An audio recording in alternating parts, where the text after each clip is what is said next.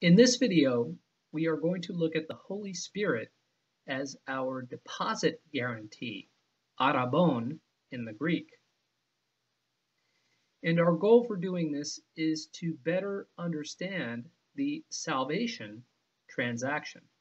Salvation in Scripture is depicted as a rather complex transaction, and it is important for us to understand how this transaction works. So let's read Ephesians chapter 1, verse 14 in the Greek. O estin ἀρραβὼν tis κληρονομίας ημών εις απολύτρωσεν tis περιποιήσεως εις επένων tis δόξης αυτού, who is the guarantee of our inheritance until we acquire possession of it to the praise of his glory. And let's back up one verse and read chapter 13 with chapter 14 to get the fuller picture and the context. We read, "In him you also, when you heard the word of truth, the gospel of your salvation, and believed in him, were sealed with the promised Holy Spirit, who is the guarantee, ἀρραβὼν, of our inheritance until we acquire possession of it to the praise of his glory." So, question, what does this guarantee, ἀρραβὼν, mean?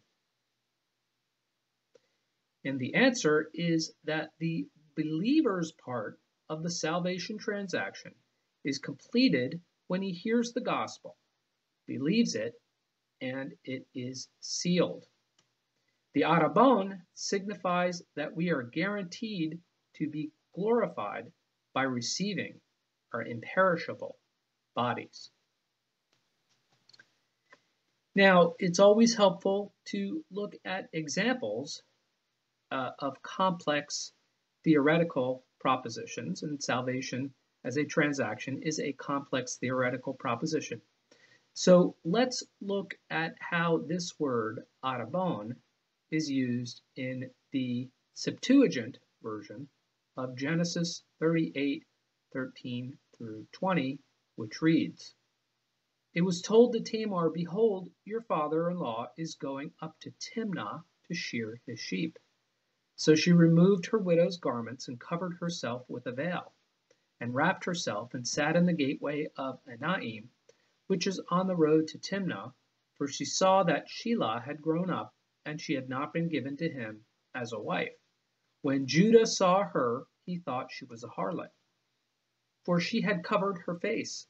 So he turned aside to her by the road and said, 'Here now, let me come into you.' For he did not know that she was his daughter-in-law. And she said, 'What will you give me that you may come into me?' He said, therefore, 'I will send you a young goat from the flock.' She said, moreover, 'Will you give a pledge, ἀρραβὼν, until you send it?'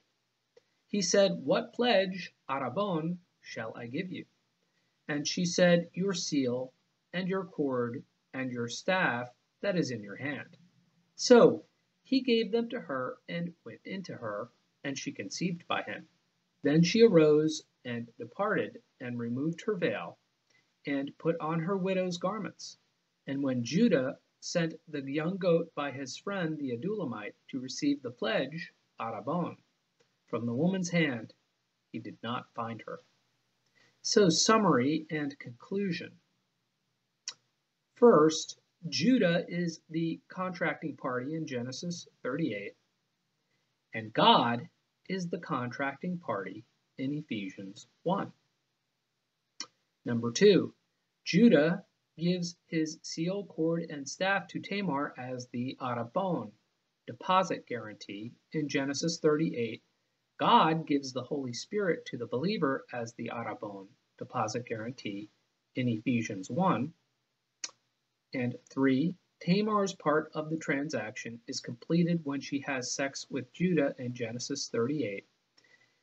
And the believer's part of the transaction is completed when he hears the gospel and believes it, and Ephesians 1, this is why it is sealed. It is a mark of completion. And finally, in conclusion, therefore, once a person has heard the gospel and believed it, he is justified. He has completed his part of the transaction. It only remains for God to complete his part of the transaction and bring the believer through to glorification when he receives his imperishable body. We read in Romans 8:30b, whom he justified, he also glorified. So the moment that we are justified, we are guaranteed by the ἀρραβὼν that we will also be glorified. The ἀρραβὼν is given as the down payment at the time of justification, which guarantees that the final payment will be made and we will be glorified.